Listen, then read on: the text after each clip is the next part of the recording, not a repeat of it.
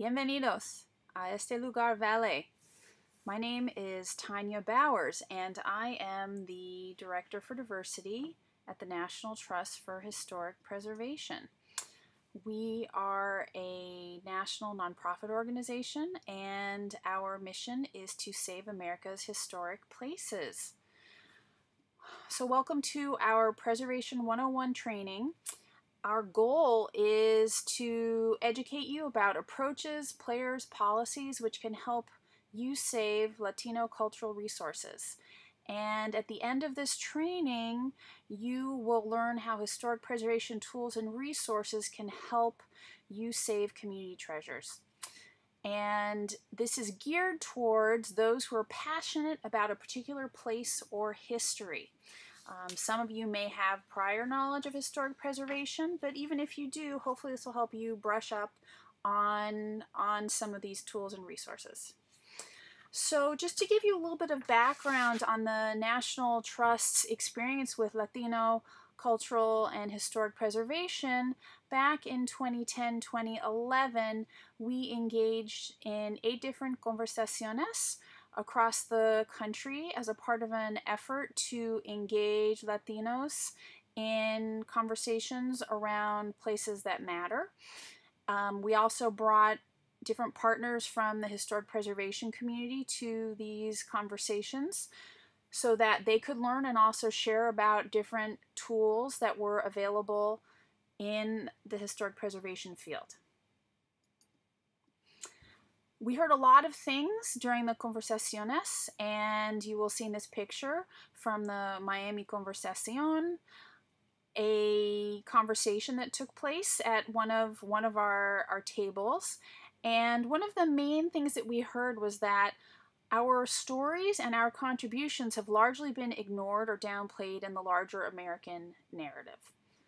To go a little deeper into some of these themes that emerged, one of them was about this tradition of preserving cultural heritage. And one of the things that we found were that a lot of buildings and places which had been significant in different Hispanic communities were no longer standing. Why was this? Decisions had been made by the powers that be that many of these places weren't worthy of preserving, so highways were put through neighborhoods or buildings were torn down for urban renewal projects and other large-scale developments. As a result, what communities were able to hold on to was the intangible. And there's been a great tradition of stewardship of this cultural legacy for generations, those being music, language, religion, recipes, and we see that legacy passed on from generation to generation. In the photo, you will see one of the staff at the Races Latin Music Museum in East Harlem, New York, talking about some of the cultural heritage that his institution has helped to preserve. So one of the other things that we heard is that there actually has been a great stewardship of places for generations in Latino communities. A lot of these folks may be new to the official preservation movement, but we're not new to actually saving places. Why is that? Because before these lands we now call the United States existed, many ancestors lived here. And one of the places that is evidence of this is the Misión del Sagrado Corazón, which is in Ruidosa, Texas, which at one point was a thriving border town. And nowadays, even though this is a particular ghost town, a virtual ghost town, this beautiful Catholic church still exists. And it's right on at the foot of the Chinati Mountains on the Texas-Mexico border. and it was built in 1910. We know that there was a lot of settlement at the beginning of the 20th century here. Additionally, in a number of towns throughout the United States and cities throughout the United States, Latinos were one of the waves of immigrants, and we have seen a lot more Latino immigration in the last 20 or 30 years. The photo you see in front of you is a panaderia bakery in Iowa, and it happens to be a bakery that's on a main street. We find that some of the newer immigrants who are in various cities throughout the country actually are giving new lives to a lot of these buildings. And these are places where businesses are run, where residents live, and folks are taking on these cultural resources as their own, particularly in Iowa. Even from the 2000 to the 2010 census, there's been an 84% increase in the number of Hispanics. And this actually harkens back to a lot of Mexican immigration that can be traced to the 20th century.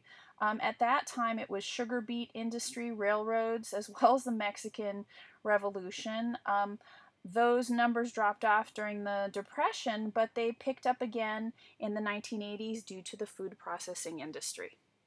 So this stewardship of places, we were told that even though a lot of Latinos may not necessarily be using quote-unquote appropriate materials or styles, what's happening really needs to be recognized as legitimate in its own right.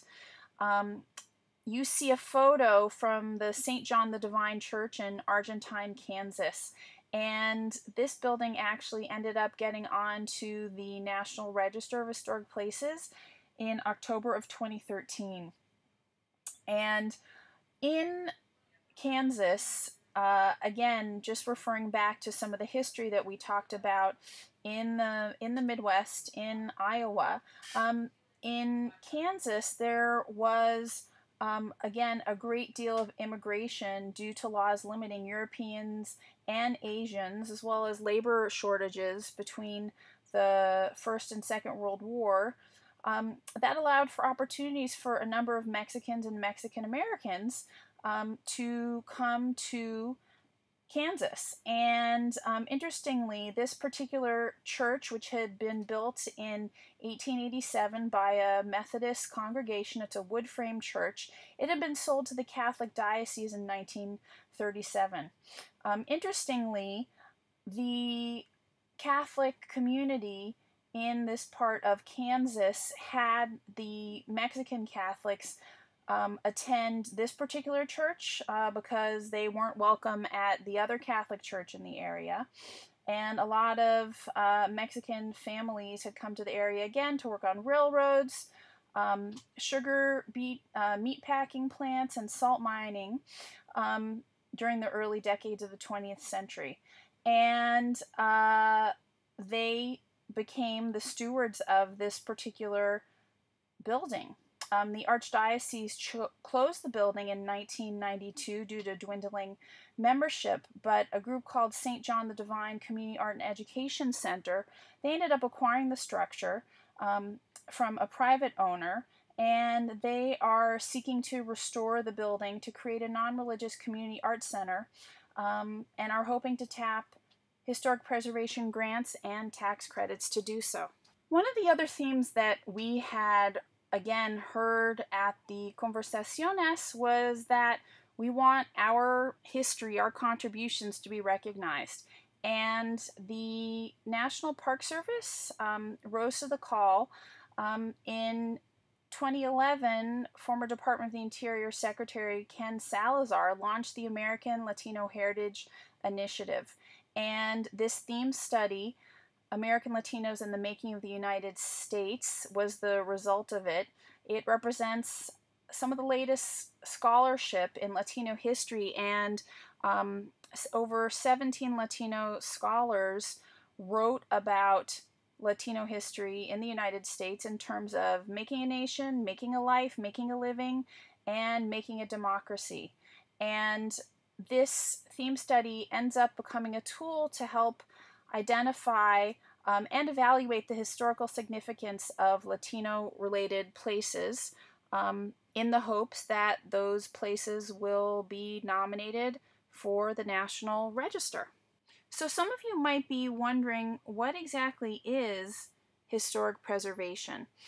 And we asked this question of 3 self-proclaimed preservationists who identify as Latino. And you see some of their answers, or excerpts from their answers, on the screen in front of you.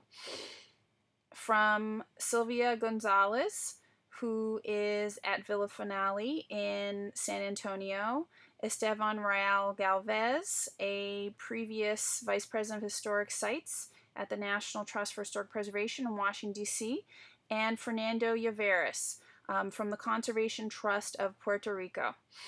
And one of the answers I find most moving is the first bullet you see: the act of taking care of our cultural past for current and future generations. To answer that question, what is historic preservation, we figured we would capture it with some slides.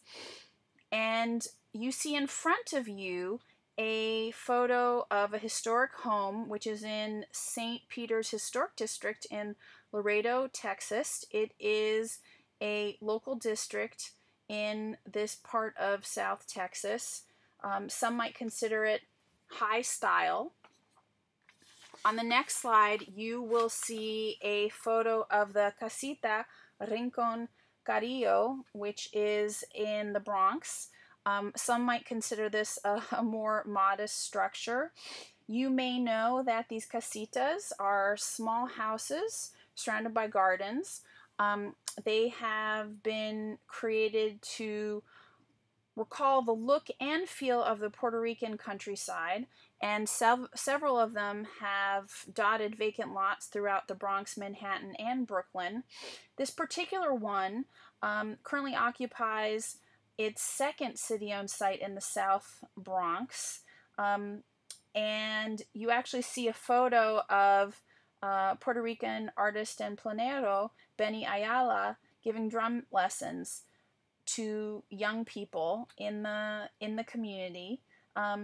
For over 20 years, the casita served as a meeting place for local residents and musicians, and music such as bomba en plena, which are unique forms of Puerto Rican style, played with drums and percussions, accompanied by singing and dancing, have always been performed here by community members to solidify rich traditions and heritage of the Rincon Criollo. This site is not yet on the National Register of Historic Places, but City Lore, an organization in New York, is working to make that happen. The next photo you will see is of Balmy Alley, which is in San Francisco's Mission District. And on Balmy Alley, this happens to comprise the largest concentration of murals in San Francisco within one entire city block. And in 1972, artists from the Chicana artist collective Las Mujeres Muralistas, they began painting experiences of women. Additionally, in 1984, a large-scale mural project resulted in 27 murals by Chicano and Central American artists, relaying some themes of Central American conflicts, human rights violations, peace promotion, and the area's indigenous cultures. For over 2,000 years, the Yalamu Indians inhabited the area which is now known as the Mission District. Spanish missionaries arrived in the area in the late 18th century. And during the 40s through the 1960s, Mexican immigrants moved into the area, giving the mission a heavily Latino character, for which it continues to be known today. In the 1960s, that wave was followed by a large number of Central American immigrants, so much so that Central American immigration outpaced that of Mexicans. And between the 1980s and the 1990s, the neighborhood received an even higher influx of immigrants and refugees from Central and South America fleeing civil wars and political instability. Landscapes are also a part of historic preservation. You see in front of you a photo from Las Trampas, New Mexico. This is actually a wooden log aqueduct that was a part of the Spanish acequia system. When Spanish arrived in the area, they discovered Native Americans had been irrigating the area, and they brought their own acequia system to help irrigate arid lands throughout the Southwest. Las Trampas happens to be one of a string of villages that sits on a scenic high road to Taos between Santa Fe and that town. In 1751, 12 Spanish families settled there, and in 1967, Las Trampas was made a National Historic District. The next slide shows Miami Marine Stadium, and this was cutting-edge technology designed by a Cuban-born architect, Eladio Candela, in the 1960s. This was the first waterfront stadium in the United States. It ended up hosting a number of international performers as well as waterfront sports since that time it was erected, and the National Trust is working hard to see the stadium relive its original glory with the help of advocates such as Gloria Estefan. The next slide shows an example of preservation in places that we work, everyday places we might come across. And this photo happens to be of the KWEX Univision station in San Antonio, Texas. Unfortunately, this building was torn down in December of 2013. It had been erected in 1955 by Raul Cortez. This mid-century modern structure became the nation's first full-time Spanish language station. Even though only 1 out of 3 households nationwide owned a television, San Antonio's local audience was able to support a full-time Spanish language television station at that time. The building was one of a few mid-century modern designs in downtown San Antonio prior to it being torn down. And local activists waged a battle to support the building's local designation. Unfortunately, the Office of Historic Preservation wasn't able to step up to prevent the demolition, and this building is no longer there.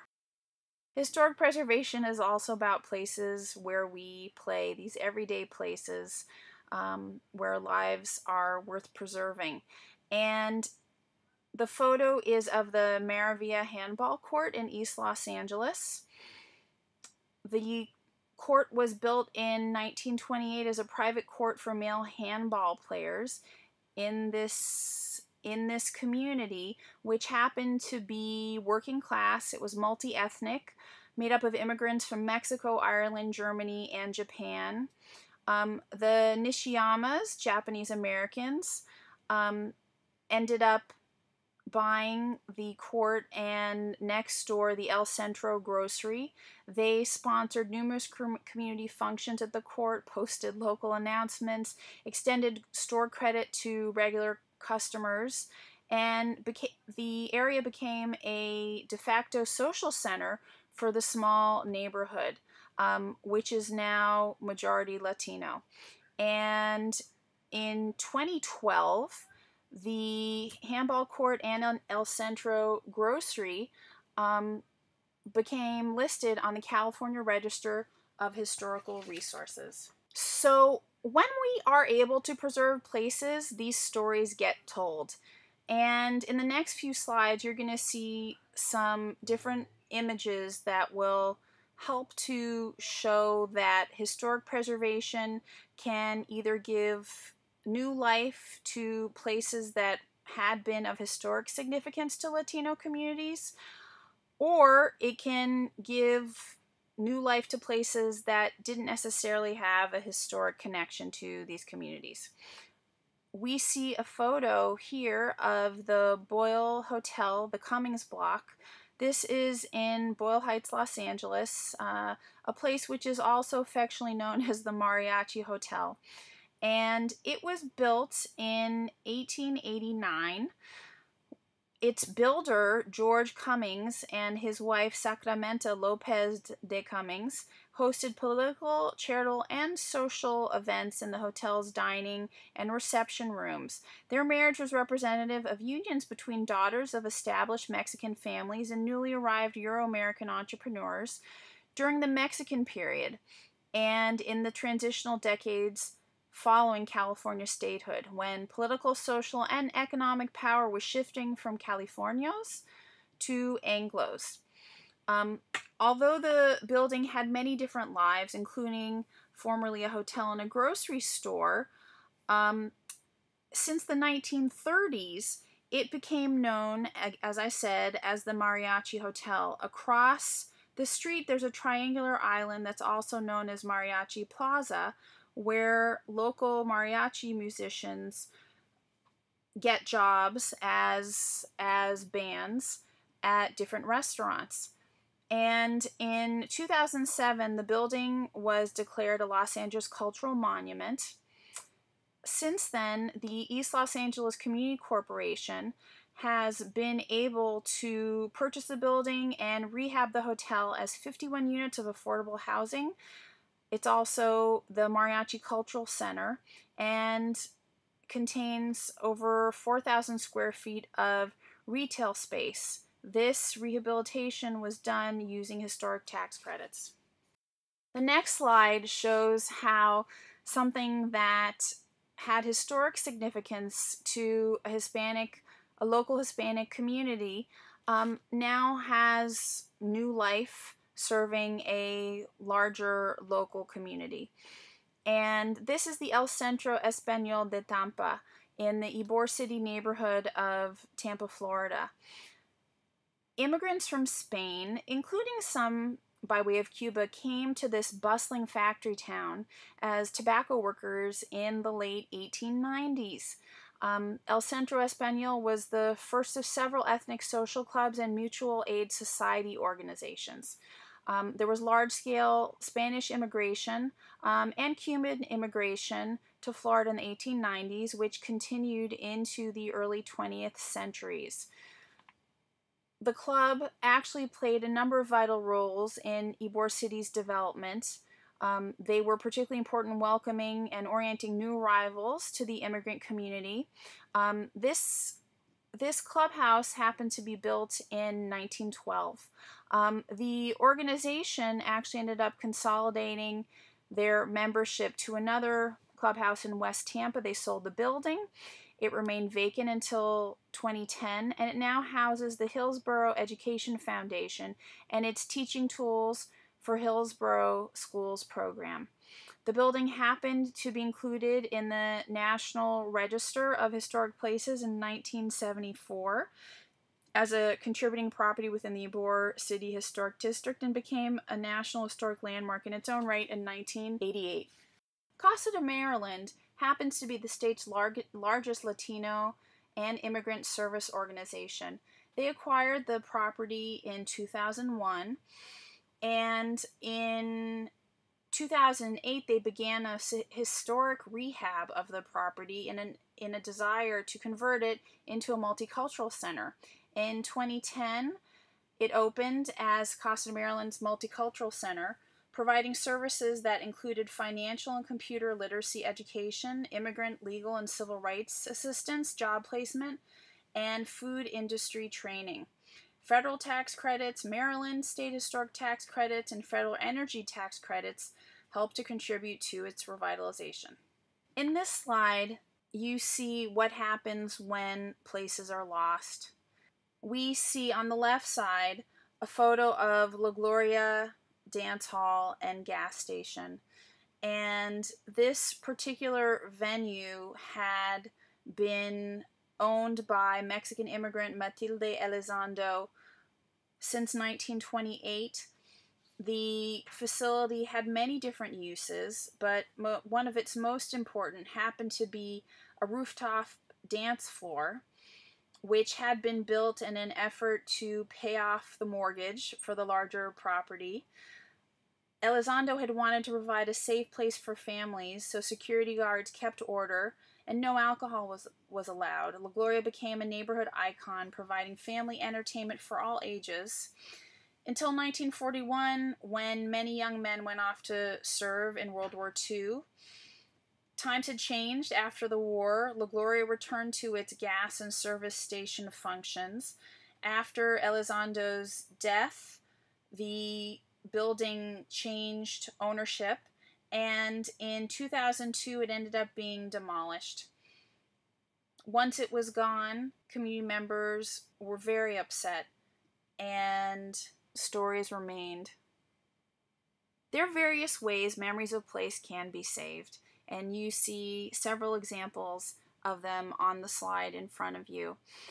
We also find photos which are of particular significance to a number of Cuban Americans who between 1960 and 1962 were a part of Operation Pedro Pan. This was the code name of a CIA project. 14,000 Cuban children between the ages of 5 and 18 were sent from Cuba to Miami by their parents, who opposed the new Cuban revolutionary government.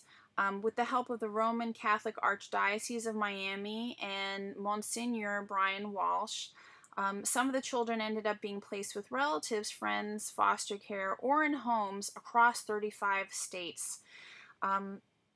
One of them in particular was flown to Casa Suarez in 1964, and Casa Suarez was where a number of them were flown into. This was a part of a Florida city camp, and a marker was erected in 2013. So seeing all these examples of historic preservation, you might be wondering how you do it. And we have outlined a number of steps, or primeros pasos, that can be taken to preserve these places. Please note that these steps can be taken in any particular order. One of the main steps involves identifying a threat to a place that matters to you. And many different indicators will give you a sense that there is some urgency around a particular place. In front of you, you see the Azteca Theater in the El Azteca neighborhood of Laredo, Texas. This was designated with an official Texas historical marker in 1999. It happens to also be a national register district. It was one of the earliest residential neighborhoods in Laredo. The area had been divided into lots between the 1870s and 1880s. Even though this particular building was vacated, El Azteca Barrio remains a thriving district. So when you see that there is a threat based on some of the indicators that were listed on the previous slide, you can take a number of steps. You may want to consult with a local planning department or preservation partner. And in the photo, you will see some dancers, some residents at the Wyvernwood Garden Apartments. This is in the Boyle Heights area of Los Angeles.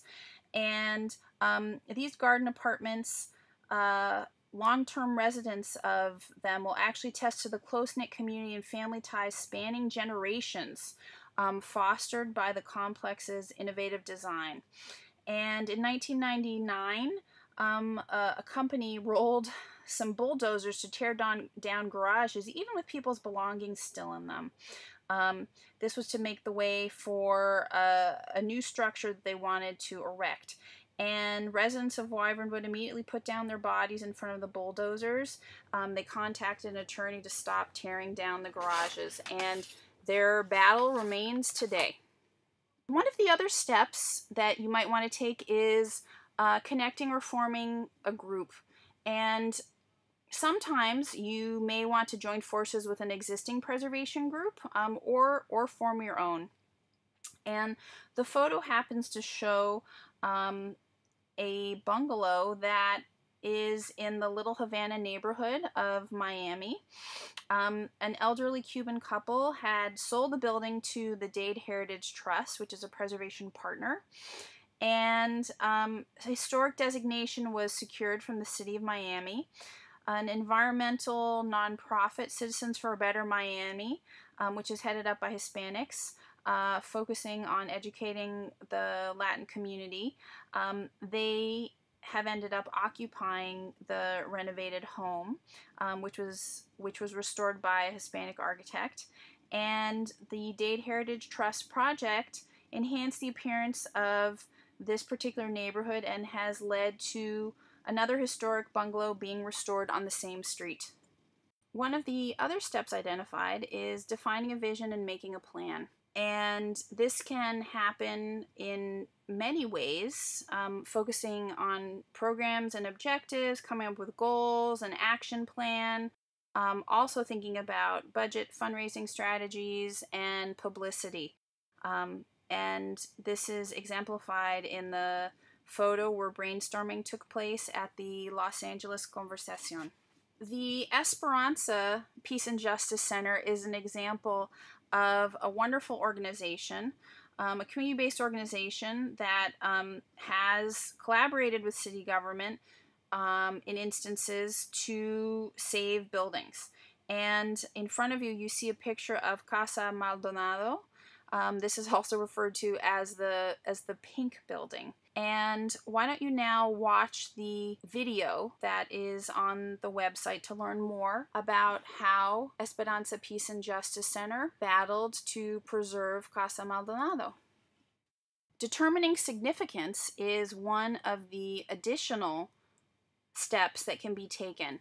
That can happen by doing neighborhood surveys, and also finding out more about the history and the significance of the site. And this photo actually comes out of the Eastside Heritage Consortium training that was done at Esteban Torres's high school, Social Justice Academy. This is in East Los Angeles, and the city of Los Angeles had engaged in a historic resources survey, which was called Survey LA. And this particular part of Los Angeles, which wasn't a part of the city boundary, decided to engage in their own survey. And Eastside Heritage Consortium was the community-based entity that took responsibility for this effort, training a number of local residents and figuring out what resources also existed in their neighborhood. One of the things that help to determine significance are looking at some of the criteria that are used to determine it. And the National Register of Historic Places offers some criteria for consideration. You'll see listed in terms of a place, whether it be a district, a site, a building, or structure, a number of ways listed. And the picture that we actually see of Masilia Plaza in Dona Ana County in New Mexico actually qualified. In 1982, it was listed on the National Register as a National Historic Landmark. And the historic district was added to the National Registry in 1985 on the basis of its significance in American history. When the Masilia was founded, the population of the town was concentrated around the plaza for defense against Apache raiders who were a constant threat to the settlement. There are also a number of adobe buildings around the plaza that remain today. And you actually see in this photo where we go into a little bit more depth about these criteria.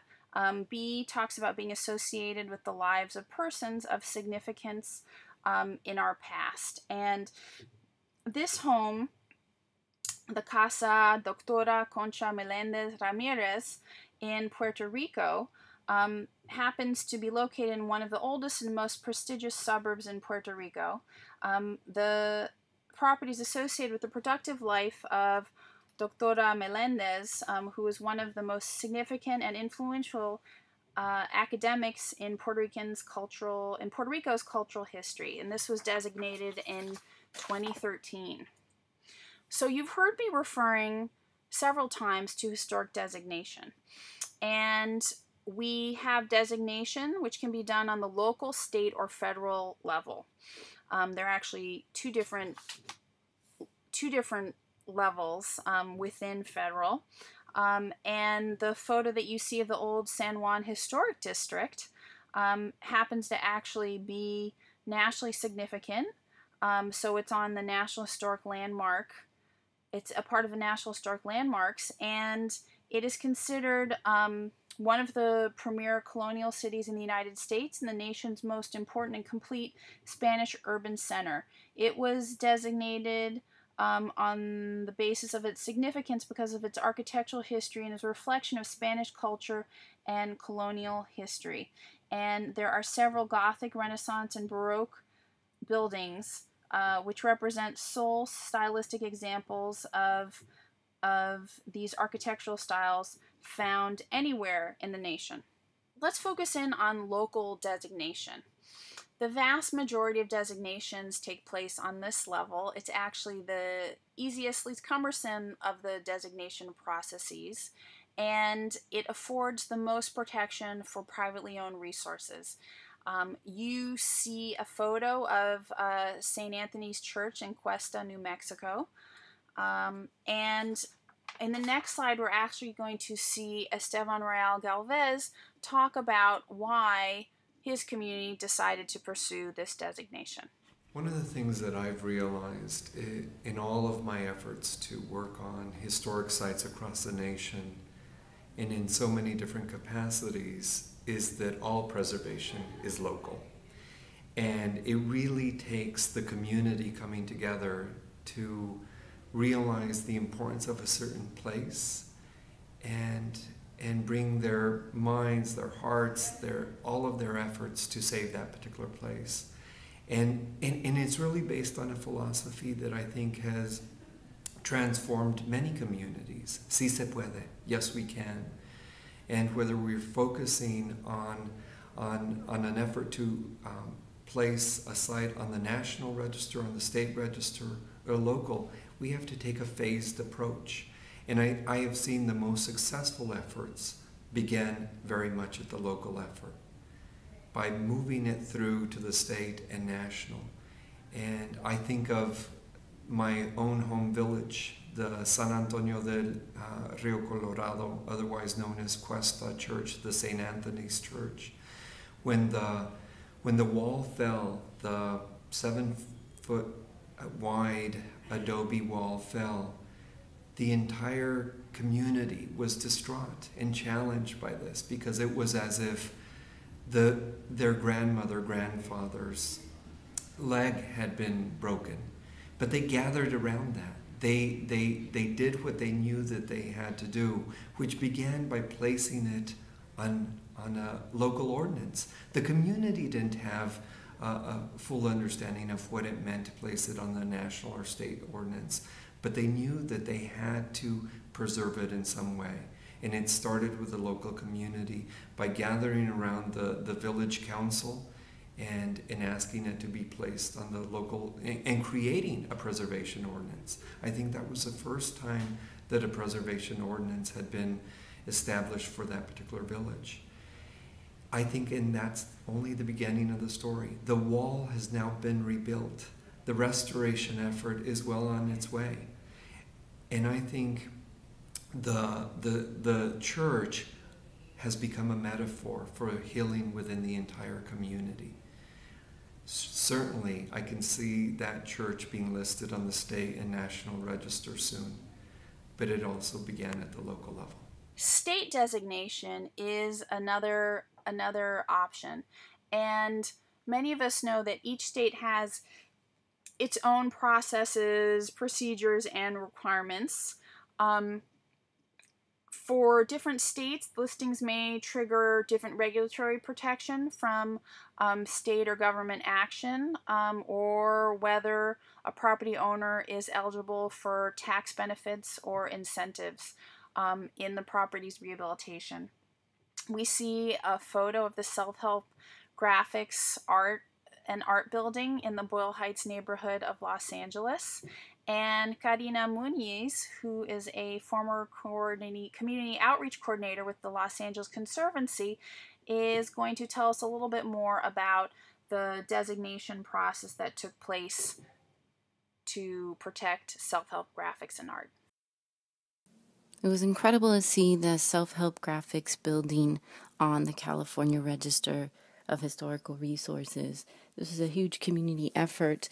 At the time, the Archdiocese had sold the building without letting self-help graphics staff know. And so there was great fear about what was going to happen to the organization. Where were they going to move? Were they going to be able to stay? And what was going to happen to the building?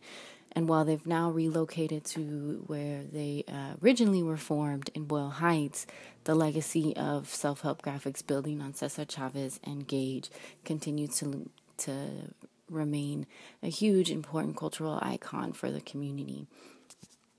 The effort was long and extensive.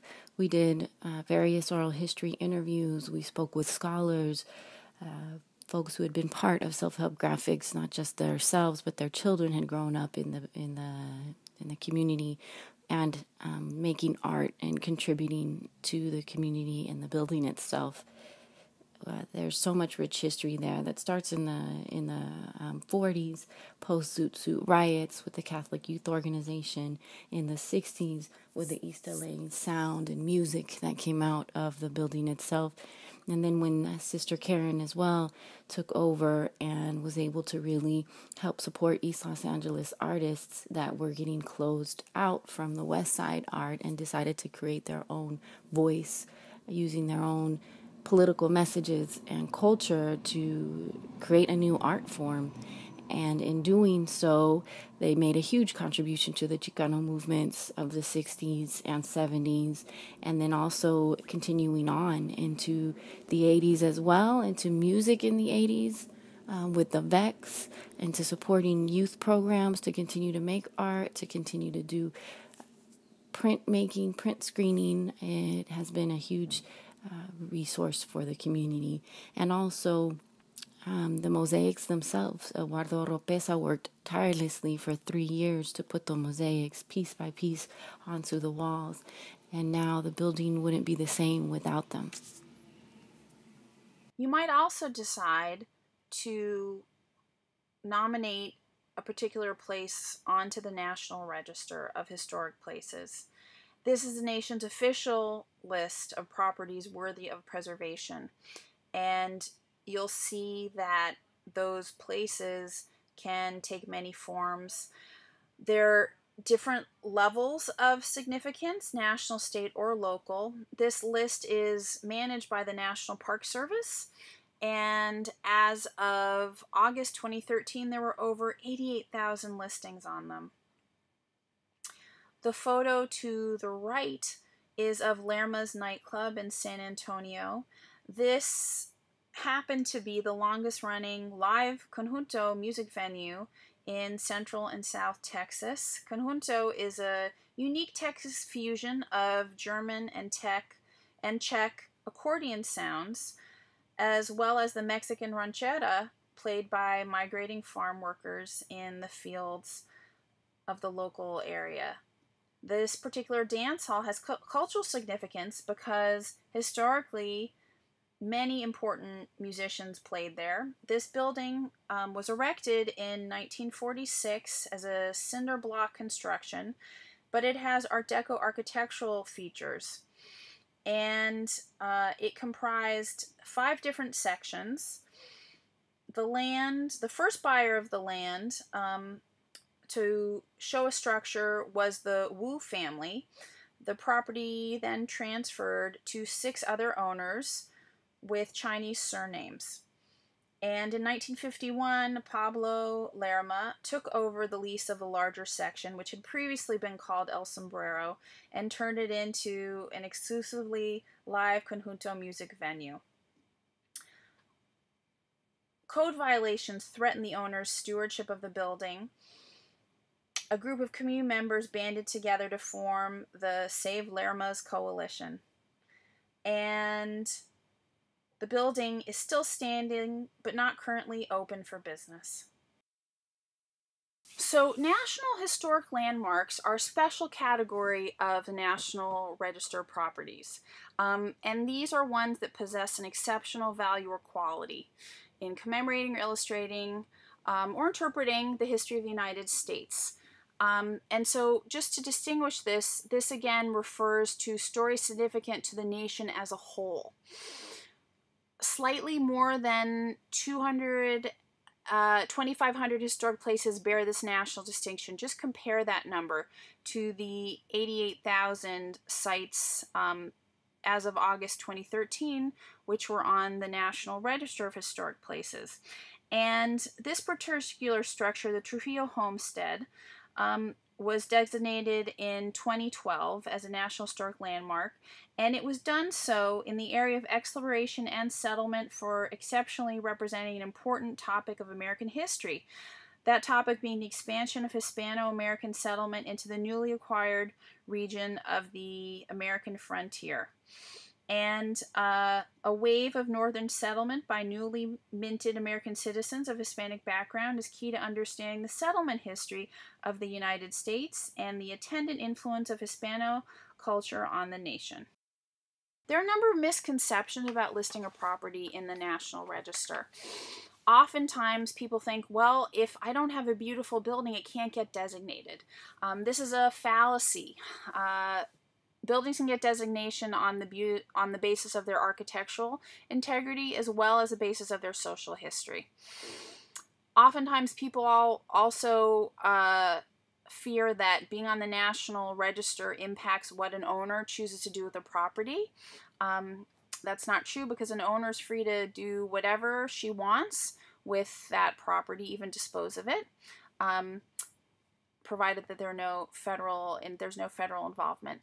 And there's no obligation for an owner to restore, maintain, or open that property to the public. You see pictures in front of you from the Pilsen Historic District. That became a National Register district in February 2006. And the Pilsen neighborhood was historically a first-step neighborhood for immigrants, first arriving from Bohemia in the 1870s and later on from Mexico. In the 1950s, we saw an increase in Hispanic presence in the area, but it wasn't until the early 1960s that there was a great spurt of numbers of Latinos in Pilsen. And this, on the left side, you'll actually see a picture of the El Popo Tortilla Factory that was founded in 1954 after a family, Antonio and Ernesto Vina, who had been making Mexican tortillas in their 3-flat apartment on Chicago's west side, decided to actually go into business. And many know that around 1970, Latinos became the majority population in Pilsen, surpassing people of Eastern European descent. There are also a number of perceived barriers to listing properties in the National Register. One in particular is the fear of gentrification. And we actually see in front of us a photo in front of the Casa Amadeo. This is in the Longwood section of the South Bronx. Casa Amadeo actually opened in 1941 as Casa Hernandez. This was just prior to a large post-World War II Puerto Rican migration into New York, and the business went into the Manhasset apartment building, which was built in 1905, and the business, Casa Amadeo, is thought to be the oldest Puerto Rican-owned music store in New York City. It helped to disseminate Latin music into the United States. Band leaders and record companies looked to Latin instrumentalists and frequently used the stores as middlemen. Tax incentive programs encourage the reuse of older buildings, and these programs can exist at federal, state, and local levels. The Hyman Building was built in 1907 as a hotel in the heart of San Antonio's commercial district. It happened to be vacated in the 1970s when an interstate highway isolated the neighborhood from the rest of the city. The neighborhood became one of the poorest and most neglected areas of San Antonio. Fortunately, in the year 2000, Avance, a national organization that provides education and social services to over 17,000 low-income parents and children, acquired the property through a donation, and they embarked on an ambitious rehabilitation of this San Antonio landmark, which was located in the Cattleman Square Historic District. Tax credit programs often take place on the federal or state level. The Federal Historic Rehabilitation Tax Credit is administered by the National Park Service. A property must be on the National Register or National Register eligible in order to qualify. A rehabilitation must take place for income-producing purposes, and 20% of the cost can be reimbursed through the tax credit. Now, state rehabilitation tax credits do not need to have a property be on the National Register, even though the state credit often piggybacks off the federal credit. And that credit varies from 5 to 30%. We see a photo of the former Tivoli Theater in Columbia Heights, Washington, D.C. At one point, the Tivoli Theater was one of the most elegant movie houses in Washington, D.C. It had been completed in 1924. The building was placed on the National Register of Historic Places in 1985. Gala Grupo de Artistas Latinoamericanos, Hispanic Theater, is a national center for Latino performing arts in the nation's capital. And in 2005, after an almost 6-year renovation, Gala was able to move into its long-awaited home at the Tivoli. So there are many other tools, federal tools, that help to make preservation happen. I want to talk about one of them. You see on the right side the Department of Transportation Act's Section 4F. And this stipulates that the effects of transportation projects should not harm significant parks, recreation areas, wildlife refuges, or historic sites. And we have found that it has been particularly helpful in the El Sereno neighborhood in South Pasadena. And during the 1970s, 1980s, and 1990s, battles were fought to oppose a 6-mile wide, $1.4 billion extension of the Route 710 freeway. It would have cut through 4 nationally recognized historic districts along the edge of 2 others, destroying 1,000 homes and 6,000 mature trees. So neighbors within this largely Latino community of El Sereno, they got together to protect what is considered the oldest community in Los Angeles, to fight the potential new freeway. So what makes preservation happen? It's partners. And These partners can be nonprofit groups, they can be private sector groups, they can be public sector groups, and those can also be preservation-oriented or non-preservation-oriented groups. You see in front of you a picture of Arquitectos. This is a group of Latino professionals in Chicago that was formed in 1985, and their initial objective was to provide a valuable resource that offered Latino architects opportunities for career and professional development, and they have since been very supportive of preservation of different Latino resources in the Chicago area. You see that we've actually divided some of the existing partners into these two categories. Those that are nonprofits will fall into the private sector grouping, and you will see that those partners happen to be at a national, a state, or a local level. Public sector partners are at federal, state, or tribal, as well as local levels. If you need to find lists of those in your particular area, you can always go to preservationnation.org.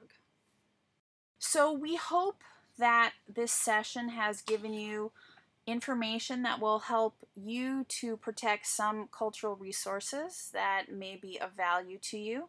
If you have additional information you would like to obtain, don't hesitate to get in contact with me. Tanya Bowers, my phone number and email are on the screen in front of you. And just to give credit where credit's due, again, this presentation was put together in partnership with the National Trust for Historic Preservation.